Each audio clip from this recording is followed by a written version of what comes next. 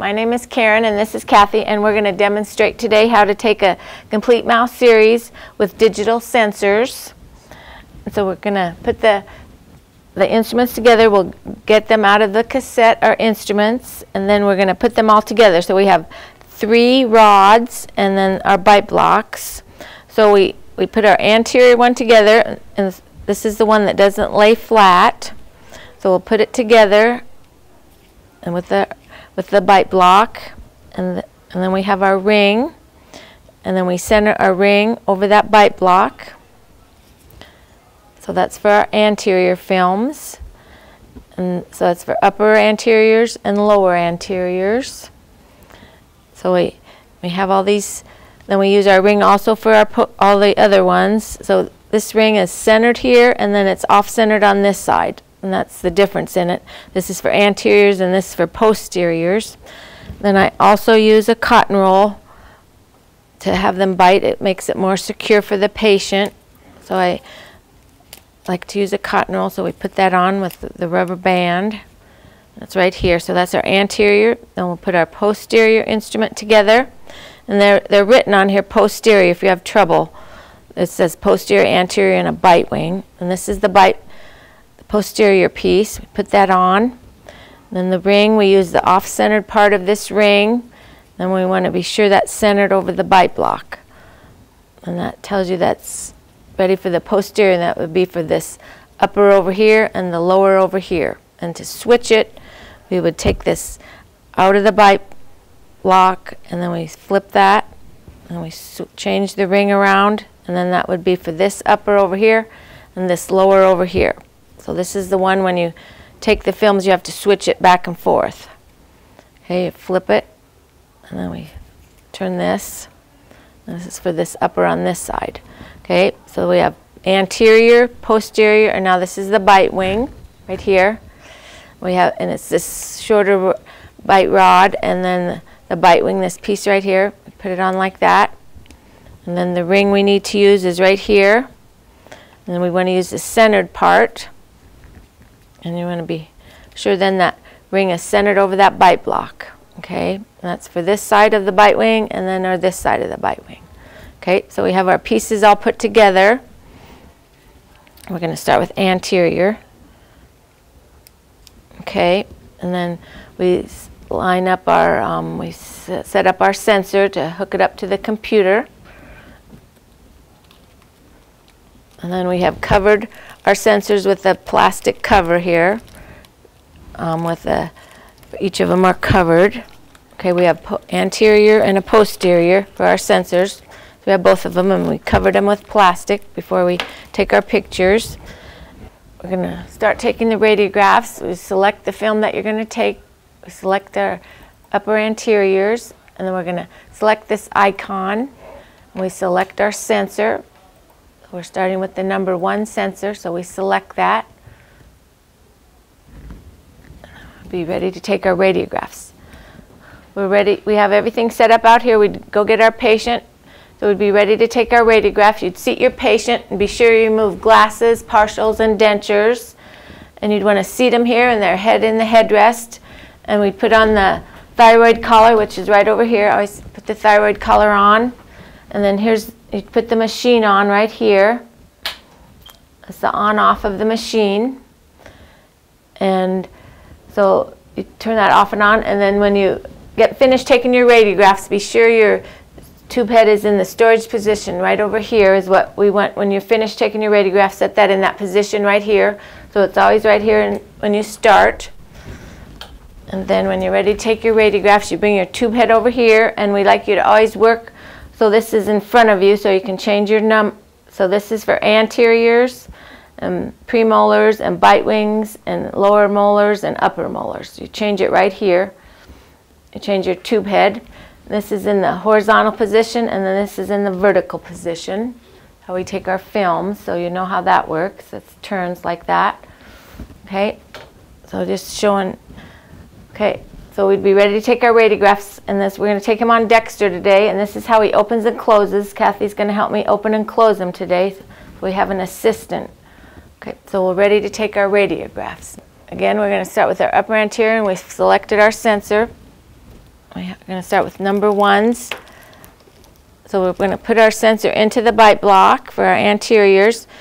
And we'll just kind of, it pops in kind of to the bite block, and you put it down into the bite block to be sure it's secure down at the bottom. The wire will always be coming up to the bottom, and you place your sensor in there, and then it's centered in that bite block. And we're going to take our upper centrals, and that is selected on our FMX, and we'll, oh, my cord is, okay, I'm going to swing around here. I'm going to take our upper centrals.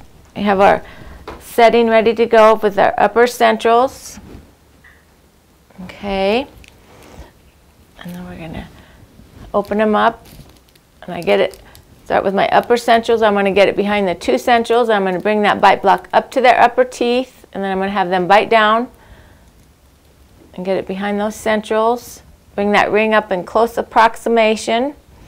And you're going to line up this tube head.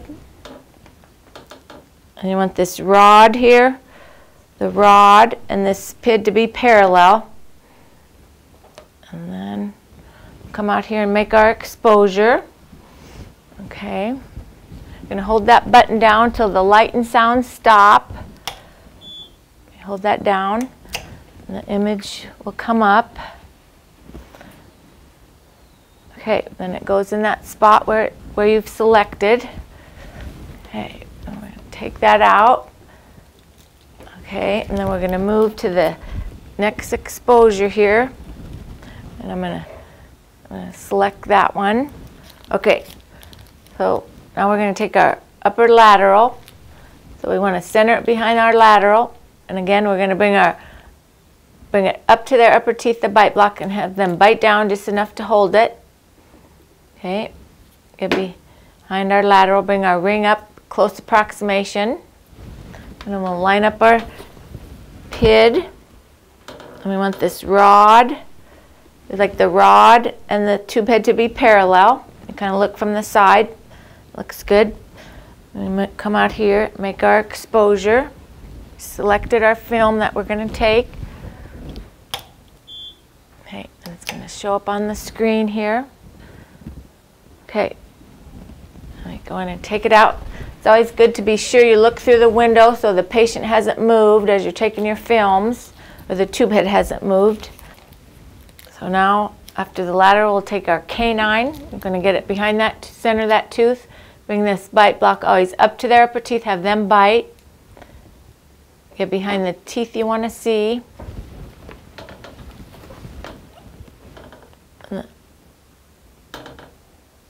Okay, there we go. Now we're going to make our exposure. We've selected our canine. Okay, there we go. Now we're going to take we got all our uppers we've taken on one side. Now we're going to go to the lowers. Then always bring them up so it's easier for you to take. So we'll take our lower centrals here, and we'll come out here. Let me select our film that we're going to take.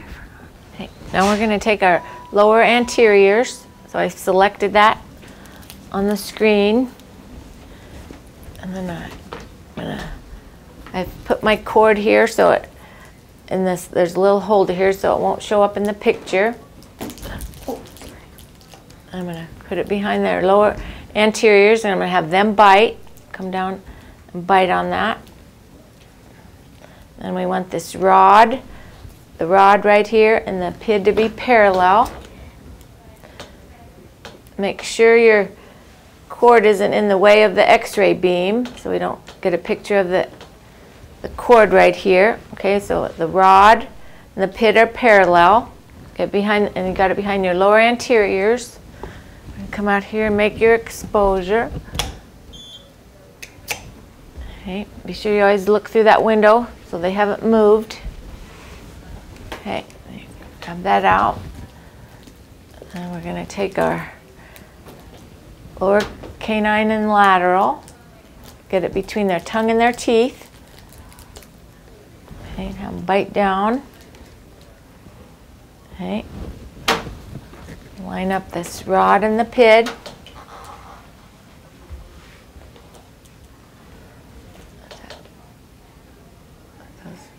this rod and the pid to be parallel, so that looks good. We don't want to get a cone cut.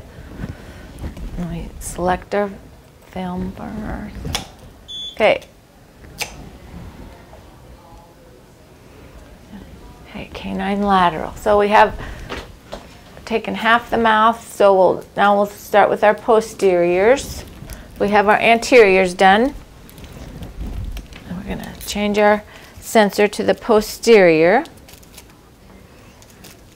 So we'll need this ring. Okay, this is for our posteriors. Again, we covered our sensor. We're going to place it in.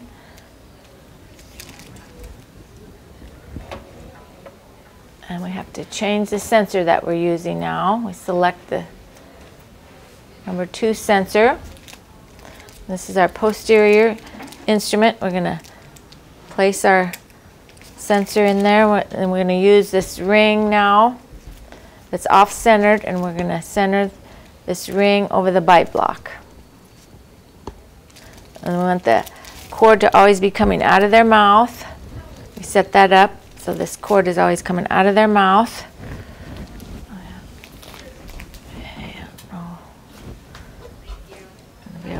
We're going to do our upper premolars.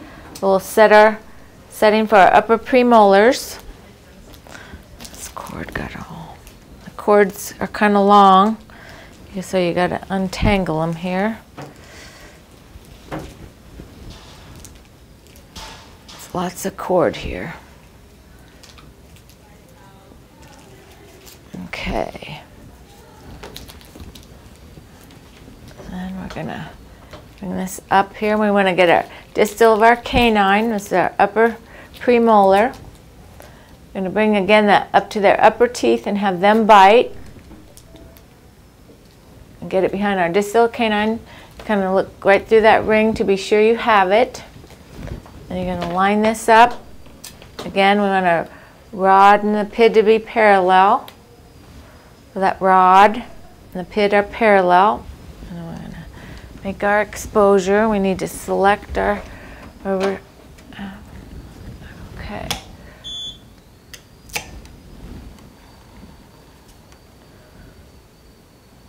Okay, that's our premolar.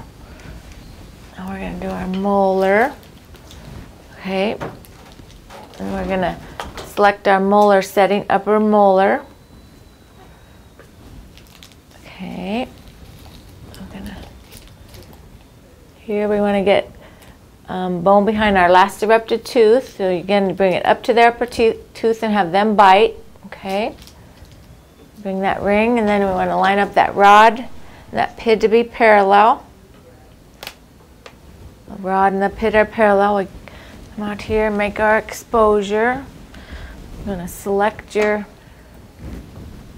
film that you're taking, and then it will go in that spot. If you don't select it, it'll go into another one, but okay, that's our molar, upper molar. Now we're going to do our lower premolar. We select that. And then this is where then we're going to have to change our instrument to do our lower teeth here. So we're going to take our bite block off. Turn it, give it one turn, and then we'll turn this. Give it one turn, and now we'll do the lowers over here. We want to put sensor into the bite block. And we'll do our premolar, so I'll change this for our premolars. And then take our lowers. Again, we want to get, for our premolars, we want to get distal canine. Gonna bring that into their mouth. Distal canine. Okay, and kind of put it in between their tongue and their teeth and have them bite. Okay. Okay, bring that ring up in close approximation, and then you want that rod and the pid to be parallel. Okay, looks good. And you come out here and make your exposure.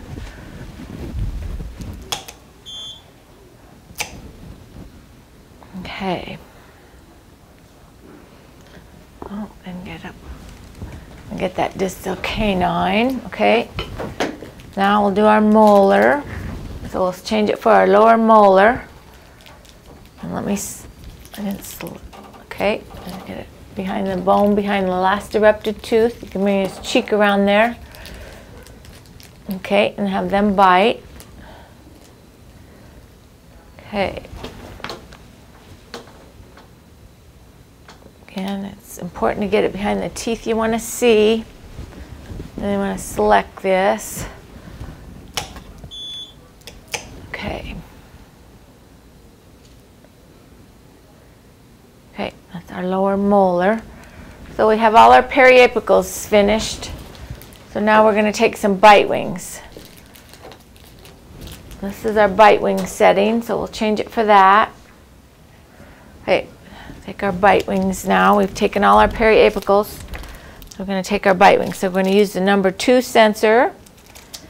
And then the ring, we're going to use the side that's centered. And again, we want for our sensor, we always want the cord to come out of their mouth. Okay, so then we want to center this ring over our sensor. We're going to take our bite wings right here. Start with our premolar. I start with premolars and then I work back to the molars. So now we're going to take our premolar bite wing, and I want to get my distal canine on the lower, always on the lower, whichever's further anterior, but it's usually the lower. I want to get distal canine, and I want to get the contact between the mesial of the maxillary first molar and the premolar. So that's the contact I want to open up. So to get that, I'll come down here and I can see my angle here between those teeth, because that's what I want to open up, and I'll bring this tube head over here to line that up so I can see that angle. I get down here so I can see the occlusal plane, so I can see that angle, so I know how to open up that contact. It's kind of like if I would take a piece of floss between those contacts, so I could open those up. And I'll place it in his mouth here. Get that, okay, get that distal canine and have him bite. And then what I'll do sometimes is I'll get right behind those teeth and I'll look at that contact, and I'll kind of put my finger there so it's at that angle so I can see that. Okay, I take a look here a couple times, because to get between that contact you got to be pretty exact. And I can see those angles, so that looks, again, I want that rod and that pid to be parallel. That's that angle right there. Okay, that looks good. Okay.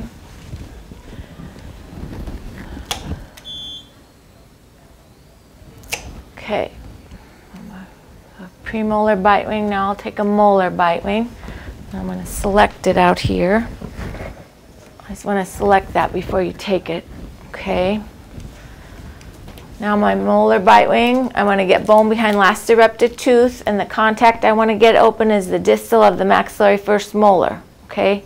So I'm always working off that maxillary first molar for my bite wings. For the premolar, I want the mesial of it open.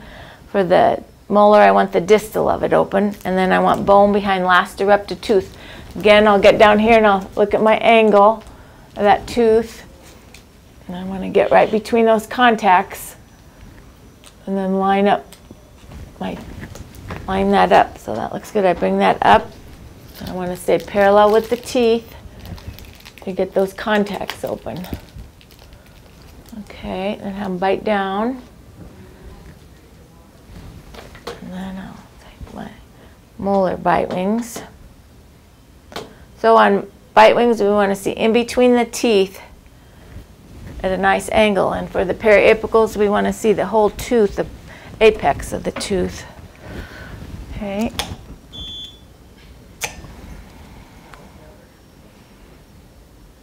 Okay.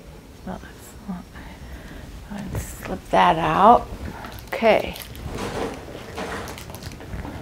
So now we've taken all our radiographs, and if you have any retakes, we'd take them now, you know, you'd pick out the ones you'd want to retake, and we look at them all together as one. Like sometimes you have some better on one than another one, so then you don't have a retake. But if you have retakes, you take those now, and your set is complete.